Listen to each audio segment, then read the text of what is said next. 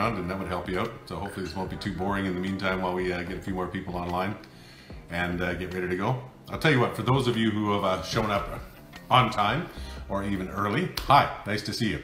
Or nice to be seen, I guess, by you. It's been a little while, hasn't it? 6 months since Friday, September 13th, last fall, when I did my last newscast at CTV Edmonton. And so what have I been doing in the meantime? Well, some projects around home, trying to figure out what I want to do when I grow up, all those kind of things.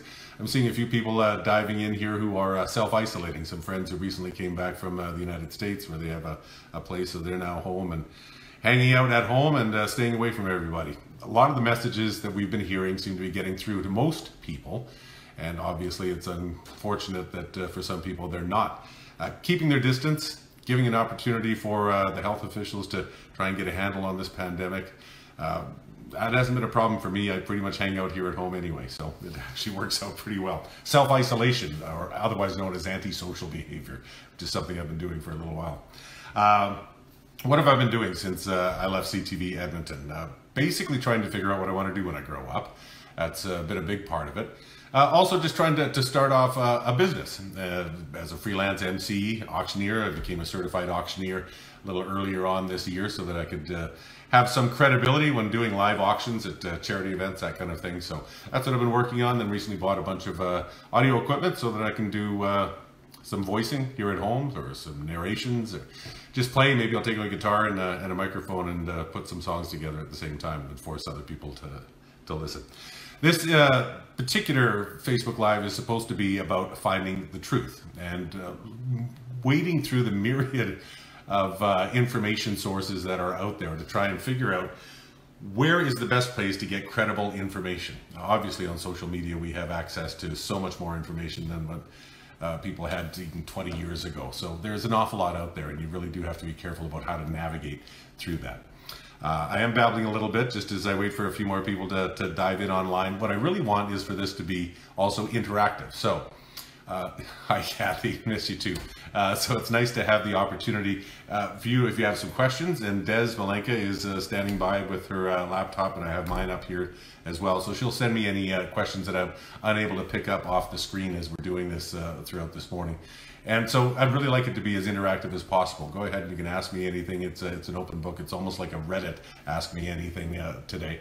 But I do have some things that I want to cover and look at as we try to find the information that we need on a regular basis. So for me, it has been 6 months of being checked out. I wrote a post on Facebook, and then today Bill and Lloyd Lewis good enough to share it and give it to a wider audience, just talking about being completely checked out since leaving the world of local news.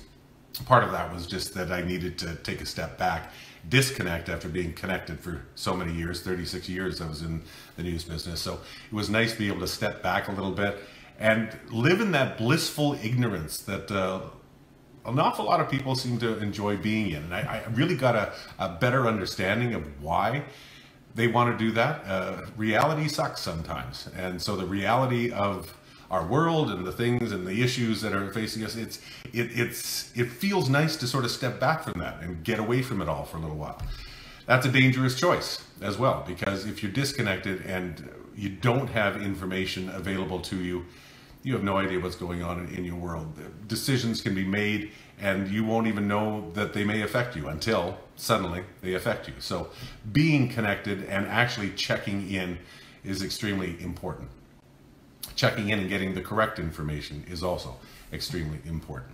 Now, just as we get a few more of you signing on, I do want to say thank you to Des Malenka and the Creative Hive for putting this series together and for giving me an opportunity to have a voice again and to be able to talk to people for a little while. Nice to invite you into my home, and Shadow, being the pushy fella that he is, likes to be part of it as well. So thank you guys very much for doing that. Thank you for Lloyd for sharing it on Todayville.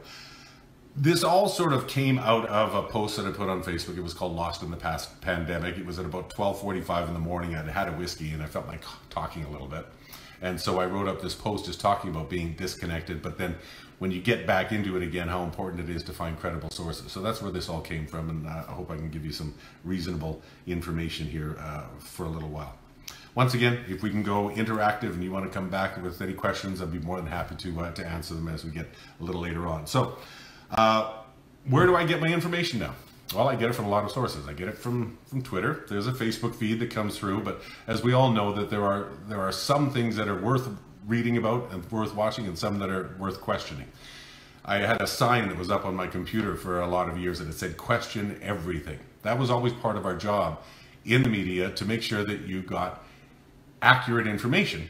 Question everything. Just because it comes from one source doesn't mean that it's actually accurate. You have to double check. You have to see and make sure through a couple of other sources that those are actual facts that we're sharing. So that was very important for me to come back to mainstream media. When you hear that phrase, MSM, mainstream media, there are a lot of people who have a distrust of it, to believe it's a corporate-driven culture, and that news people are told what they can and what they cannot say, how they can cover a story, how they can go forward. I can tell you that in all my years, nobody ever told me how I had to cover a story because of a certain political bent or a certain bias. They would tell me how to tell a story because you needed to tell the story properly. They would tell you how to bring it to an audience properly, but never in my day did anybody tell me that I couldn't cover a story because of a political reason. So I throw that out the window, and as I say, I do go to mainstream media primarily for credible information. News people are covered by journalistic ethics. You have to make sure that you're doing the job for the best reasons, and that is to inform the public, and that's why I trust them. Keeping that in mind, everybody's human. Sometimes there are mistakes made, and the best way you can figure out whether you're getting accurate information is to look at everybody. So clearly I'm not employed by anyone anymore, so I'm not beholden to CTV or to Global or to Post Media or to CBC or any of the rest of them. So my advice primarily would be watch everything if you can. We're online, so we can actually pick and choose what we want to watch very easily, but there is no reason on earth you can't watch a story from CTV, then go watch the same story that was covered on Global, and you can see the difference in how it was reported, or the angle it was taken, or the questions, or even how the story was put together. You will get more facts by expanding your view. Your only loyalty really should be to the truth. It doesn't mean you don't have your favorite people who are on TV or your favorite reporters, but your only loyalty really should be to the truth. What is the actual story? And if you expand and you do that, and you read the papers, and you get a wide variety of angles on the same story, you should be able to get the truth. They're very good at it, and I know that a lot of people in the news business have been working very hard trying to make sure that they're getting all that information. So they're working hard, and I think they deserve some credit. You do feel put upon periodically with how people see you in media. So I'm not in it anymore, but to all of you who still are and are working very hard, I say congratulations. But again, you do need to question everything. Recognize that there could be a different way of looking at it, or even mistakes. And the nice thing about mainstream media that you don't get with some of the more obscure sites in social media is that if they screw up, they're going to admit it because they have to, and they have to correct it, because that's an ethical thing that they all do. So that's important to know as well. The ones that don't are usually the ones that are trying to spin you. Spin, it's an interesting thing. It can be on any number of levels. Even when, say, government was sending us news releases, they would have a certain spin in how they wrote it. For example, if there was a new program, it wasn't, well, we're continuing to fund a program that we've always funded and we want to continue. It's, no, we've decided to invest in this. It's a spin to imply that, you know, they're doing great work. Well, doesn't mean that they're not, but recognize that there can be spin. On the social media sites, here's one of my favorites from this past week. When you're looking at real news or fake news, and keep in mind, it can be insidious. You constantly see these posts that can come by, and even if you recognize that it's rather unlikely that that's true, it can start a seed. So coming from a certain direction politically, depending on who you're following, but this stuff feeds through on Twitter and on Facebook, you will constantly get a barrage of a certain point of view. Now you discount it, you discount it, you discount it, but it is a slow, insidious thing that it can start to skew, and maybe this person who's on the far left or right has a point. So be aware of that.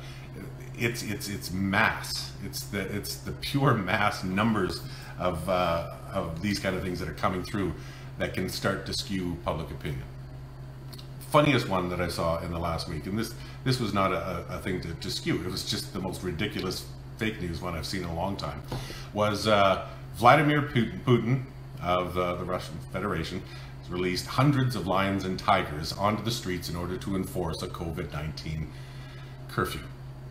Ridiculous, right? There's a lot of people who bought into it, and then it went viral. Now, did they buy into it really, or did they just think it was funny and it was worth sending out? Well, some people actually bought it, which is kind of worrisome. That one, you can look at that and go, okay, there's no way that is true. It doesn't take very much to go and check a few sources and see what other mainstream media are saying. If they're reporting it, it's one thing. Usually it comes up as a scam pretty quick. But that was the ridiculous one. Here's one that is a good example of how you can find those little moments where maybe you're being spun, or maybe somebody is saying something that isn't accurate. So you may have heard that with the pandemic, the lockdown in Italy, at Venice, suddenly the waters had cleared, and there were fish, and there were swans everywhere. The dolphins were swimming in the canals in Venice. There's an element of truth to that. If you go and look online and look at some of the other stories, you'll see that yes, a reduction in tourist traffic, fewer boats, all that kind of stuff had helped stop churning up the waters in Venice, and they had actually cleared a little bit.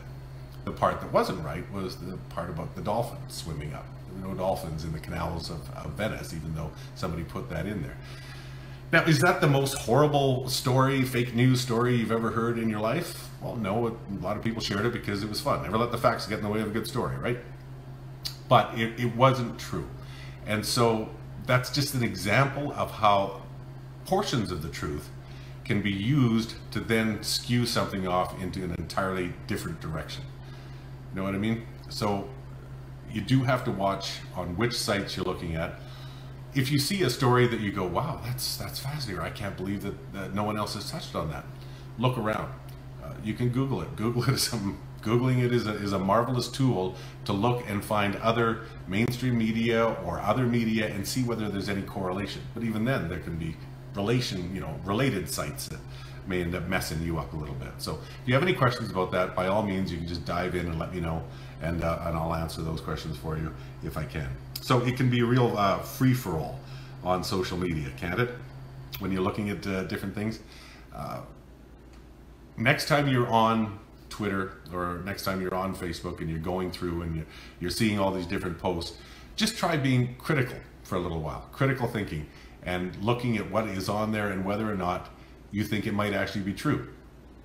Let's see, Bill Lawrence. A good lie always needs a small amount of truth. It is very true. Even back in the days of the snake oil salespeople, so there'd be traveling caravans and someone was selling the latest elixir to cure all your ails. They might have a tiny little bit of pseudoscience that they would throw in there, but then the rest of it is all spin and lie, and it's a con, and it's designed to get you to end up buying things. So yeah, the truth is always a sliver inside of a great lie. So you do have to be aware of that. I'm curious as to what you're watching. If you have an opportunity to punch it in and tell me, hang on, Michaela, what do you say about those saying the media is hyping up the situation and making it out to be much worse than it actually is? The reason that gets in people's minds is because of the news cycle. So if you're watching in the morning, you're watching at noon, you're watching at 6, you're watching at late night, and then the national newscast, this is such a huge story. Of course it's going to be on all of those newscasts. So there is a flood of information about something that is exceptionally important right now. Does that mean that it's being hyped? No, I think it's because it's being covered. It can get to be too much. I really do think there is a line you can have between being informed and then being over-informed. There are a lot of people I've talked to who say they're on their computer all the time looking for any shred of information, any little extra bit of information. I really think that can be potentially dangerous because you get flooded with everything and it becomes very difficult to deal with. So is it overly hyped? I don't think so. Keep in mind, we also see a lot of stuff from the United States. I've always been very proud of the fact that media in Canada, even though some people might disagree, media in Canada and media in the US attack stories in very different ways. It's keep in mind, people here still want you to watch, so they're still going to do stories that they think will grab somebody's attention. It's a lot different in the US, but we still get inundated by all of that from the US and that style, and sometimes the hype that can come with that American style of doing news. So there is a danger of that hype bleeding in a little bit. For the most part, you are the ones you have to rely on. You can go to certain sources, but you have to decide how much information you can handle. Make sure that it's credible information, and that's why, again, I keep going back to the mainstream media, because they try more than anyone else out there to be accurate and to be credible and to do the job properly, right? So I don't know. Hopefully that answered your question, Michaela. Is there a bit of hype? I guess so, in a way. But the truth is, I put out a tweet on Twitter. This is 2 weeks ago, where I had gone to the local grocery store and I was buying some stuff, and a woman was coming by. Actually, I didn't say it was a woman at the time because I didn't want a gender profile or anything like that. But it was a person who came by, and her cart was loaded with toilet paper. There were 4 massive bundles of it. Now, we've all heard the story about the toilet paper lately, and so we certainly recognize that has been fairly common. But that was 2 weeks ago, right? So the hype really hadn't started here all that much. Things have changed a lot in less than 2 weeks in Canada, from watching hockey games to suddenly they're all gone, and all of our worlds have changed considerably. There was no real hype at the time. It was starting to come up, but people were already starting to panic buy a little bit. So a lot of people blame the media hype for perpetuating that kind of behavior. We were seeing it before. I think the hype really got too intense. Let me just see another one here. Finding my 13-year-old is watching too much and worries. The kids are too young to process. Well, really, and I'm no psychologist, I'm no therapist or anything like that, but anytime you've heard from any of the experts, it's about having a conversation. And I would share with them, get informed. That's very important to know what's going on, but don't overdo it, because then it just overwhelms people, I think.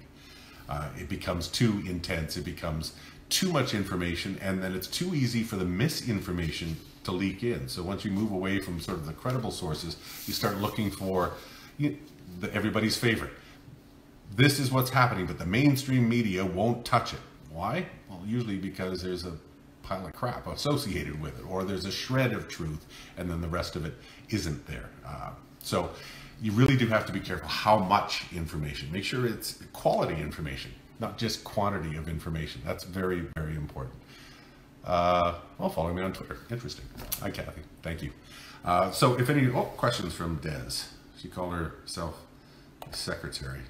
And I already got that one, so thank you very much for that. Shadow, you're not being entertaining very much. You're just sleeping like a Great Dane normally does. Yeah, and I got that one too. So I've been able to see some of those that are coming you through on the phone. So again, I'm not sure what you may have been looking for. I'm not going to give you specific sites on Twitter or through Facebook or different websites that you have to go there. I would just argue primarily you can go to the mainstream media. If you do see some that are from a non-mainstream, somewhere that you're not familiar with it, really question where that is and try and do a little bit of research to make sure that that's actually accurate information, and that's not just some site that does like to put out fake news or spun news, because the spin is really what gets you in trouble after a very short period of time. What else can we talk about? I talked about a little bit about checking out, about stepping back from it. So anything in moderation. So you hear that from nutritionists, from physical fitness people. Everything should be in relative moderation so that you're not overwhelmed. Pick up on the main stories you want to see, and then shut it down. I remember in so many different kinds of stories, you would get lost in the amount of information that was coming through. So how can people help the mainstream media? You know what? I don't know that they really need that much help, except get off their backs a little bit and just accept what they have, but still question it. Like I said, you still need to question everything that comes through, even if it is from a really credible source. That doesn't mean you look for all the mistakes or anything, but just question and make sure you're getting the full story that you're looking for. What do you think about the social media posts from people in Italy or Spain sharing their experiences and warnings? I love those. And for the most part, a lot of them are accurate. But you can still look at, you still have to take some with a grain of salt, because as we've seen, there are some people who will go on social media and they will create a narrative that they think will go viral only because they want it to go viral.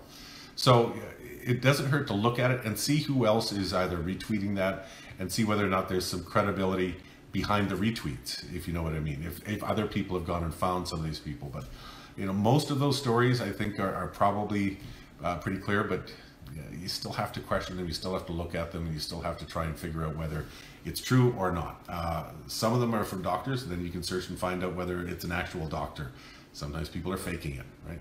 It's kind of irritating, and it's a horrible world in some ways, that you have to be so critical and so suspicious of some of the information that's coming through, but it really does guard you a little bit. So, you know, if somebody's coming up to your house, you've never seen them before, who are they? Why are they there? What are they doing? Are they scoping out? It's the same thing when you're on social media. You have to look at who they are, try to figure out why they're doing what they're doing, and then move forward.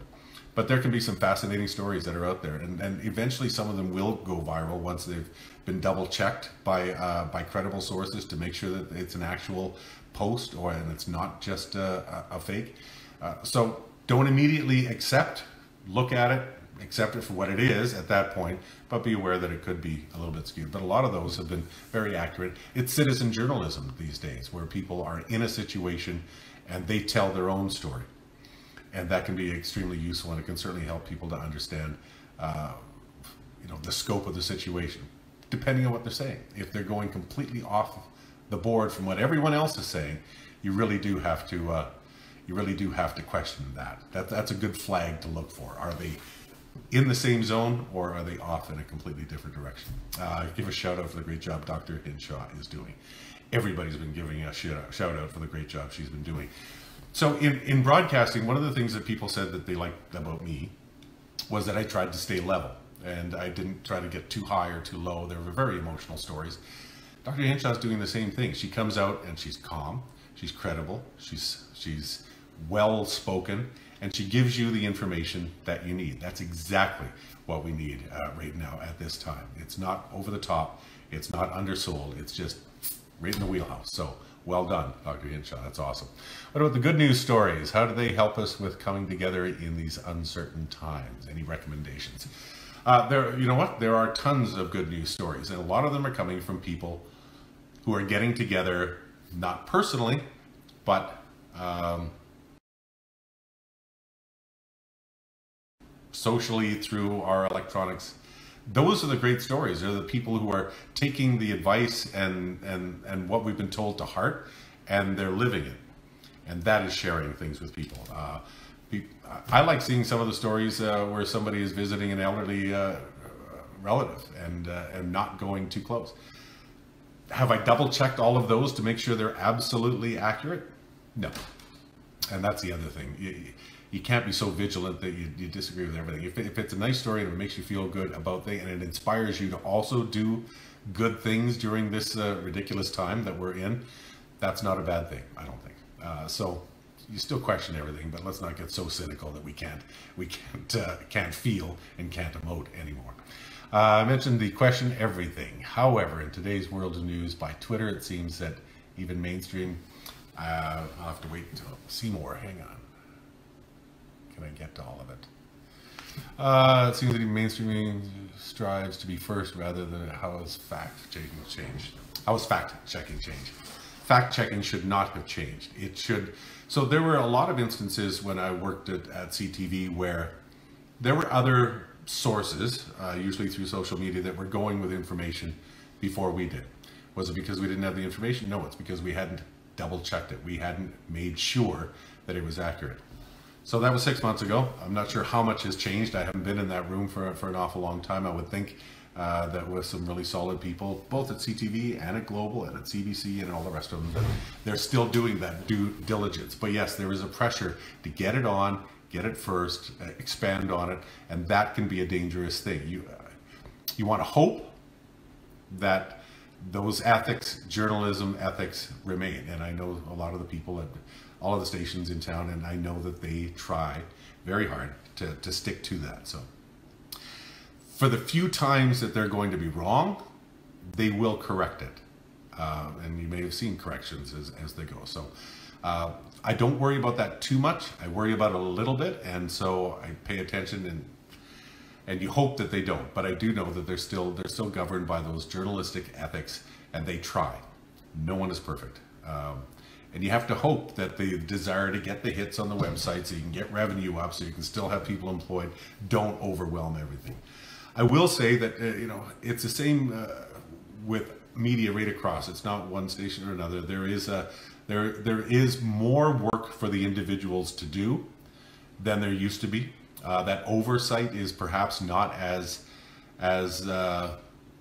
intense, not as good as it used to be. There are fewer people doing a lot more.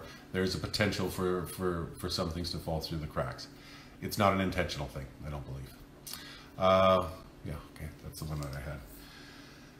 Does that give you some ideas as to where I'm coming from? Again, I didn't want to go through and try and find all of the different websites that are best. I do think ideally you're better off with the mainstream medias, and then do your own investigation on a lot of the other ones. Why doesn't the media report on good stories? Why is the news we hear is always bad news or negative news? This part always drove us nuts. I get it. I totally get it. It always seems like the news is negative.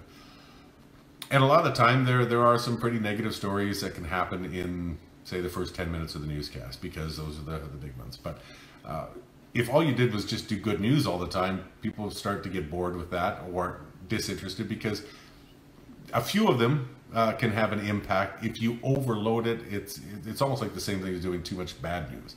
But it's not always bad. Sometimes it's just serious, right? So it's about new regulations of the city or with the province, or how this is impacting other people. Is this having a good impact or a bad impact? So it depends on sort of what you consider to be bad news, the serious, the hard news. But I know that having a good news story always made us happy to have a good story that we could add in there and put a few of them in there. So there will be a number. So again, watch critically as well. Just because in the first 8 to 10 minutes it's overwhelming, and keep in mind with the pandemic, of course it's overwhelming, but they're always looking for those good inspirational stories to add into it as well, I believe anyway. I understand the premise. I don't necessarily completely agree with it that it's all bad news and there's never any good news. We love to have the good news stories. Because Lord knows we needed to laugh every now and then, or smile, or have something touch our hearts. So those are good as well. They can get a little over the top sometimes as well, but that's just me being cynical. I hope that answered your question. And keep in mind, just because I'm saying some things, you're going to disagree with them. I know that some people still don't trust mainstream media, or a lot of others. They still want to try and find narratives that match their preconceived notions already. So I would just encourage everyone that, despite your preconceived notions, look at everything. If you're solid in your beliefs, then looking at other people's opinions is not going to hurt you. It will help you to either solidify your beliefs, or perhaps it might change them, or it just expands them and it gives them something new and something more. What is on top of it? Oh, yes. Des is feeling left out because I keep seeing all the different questions on the screen, and so she emails them to me. Well, I hope you're just enjoying this anyway in the meantime. This has been interesting for me to just have an opportunity to even talk to you guys again. It's been a little while, so hopefully I'll see you again. What a great time to become a freelance MC and auctioneer, don't you think? So many events underway right now. Think of me when we come back again. So in the meantime, I'm trying to do what a lot of other people are doing. We have this opportunity. You have to look at it as an opportunity, otherwise you'll just go crazy. So trying to learn new things, try some things. I'm setting up an audio recording system here at home. So for voiceovers, narrations, or whatever else might come by, maybe it'll be audiobooks, or maybe I'll just plug my guitar in and a microphone and I'll just sing songs for a little while. Anybody else have any other questions? So how have we been going here? Oh, look, I've been going for a half an hour. Can't believe I yacked for a half an hour and not a single commercial break. It's kind of weird. I'll tell you what, we'll give it a few more moments. I think I've covered pretty much everything that I was interested in covering. But again, I'd be more than happy if you have anything more that you want to say or that you want me to expand on. I'd be more than happy to do so. The basic bottom lines: know what you're looking for. And if you don't know what you're looking for, at least question what you're finding, right? Look forward to hearing before. Oh, well, thank you. Very nice. This is awesome. Yes, to the guitar session as well. You've never heard it, have you? Wow. But that's partially how I stay sane at the same time. So I'll tell you what, any more? I'll give you 15 seconds. Thank you. It was very nice to having an opportunity to chat with everybody too. And I was going to do this with a whiskey in hand. So a little inside story that most people don't know. Throughout my time at CTV, I would often on a Friday, I wouldn't do it every day, but on a Friday, I would get a little shot glass of scotch and take it into the studio. And I would usually, after I got through the first half hour, because that's where the more serious stuff was, then I'd start sipping on. Or if I didn't bring one in, my producer at the time was Rob Williams, who's doing CTV Morning Live now, but he used to produce the 6 o'clock newscast. So if I'd forgotten to bring one, he would just yell, "Robbie, scotch, stacked!" Kind of obnoxious, but it was still fun, and Rob did bring me a whiskey, and I'd finish it off on a Friday. So this is not a Friday, this is a Monday, but we are afternoon, so I think maybe after this I'll just have a wee dram, indeed. Maybe you have one too, not too many though. We still have to stay in reality, right? All right, thank you. I'm glad you enjoyed, or at least I hope you enjoyed, and if you didn't, well, fire me a note and tell me why. You can send it through the Creative Hive as well. And I know they have another one tomorrow. I didn't double check the schedule for tomorrow, but I'm sure if you check the Creative Hive website. Again, when I was talking to Des about this, everything that they've done as they set up their business was about community. So I love community and the fact that everything they do is wrapped around that. It's nice to be part of this online community and this social media. What's my favorite scotch? I have a lot of favorites. I got a lot of them on my departure from CTV. I still like, there's a Bowmore 15 that is awesome. The 15-year-old is actually very, very good. Probably my favorite is Dalmore Cigar Malt, although I got a couple from Scotland because we went to Scotland last summer. Those are pretty good too. So all of them? I guess you could say that. Anything? No, cheers. Okay, perfect. Thank you guys so much. This has been fun. And watch the next one tomorrow.